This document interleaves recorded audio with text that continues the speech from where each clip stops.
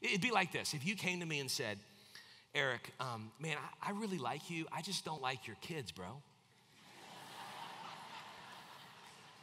You would never say that to me because you're not an idiot. You would never say that. You also would not come to me and say, Eric, I'm cool with you, man, like you, but I don't like when you talk about your wife, Kay, or when you post pictures of Kay. I like you, but I can't stand your wife. You would never say that because you don't want to get in a fist fight with me. You would never say that. But understand in the scripture that the gathering of God's people, the community of God's people, is compared to both his kids and his wife.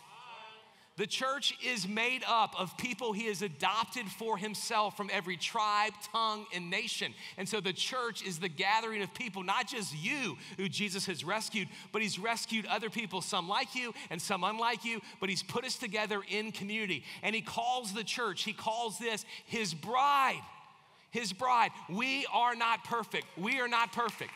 But we have been clothed in the righteousness of Jesus. He has adorned us according to the scripture in a robe, and he has declared us his pure and perfect bride. I am so impure. I am so imperfect, but Jesus in his mercy and his grace has given me all of his righteousness and his perfection. And he's done the same for my brothers and sisters in Christ. So much so, he loves us so much that he's called us his bride.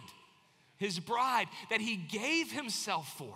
He gave himself for the church. He gave himself for us. So we should be cautious about how we speak about the wife of Jesus and the kids of Jesus.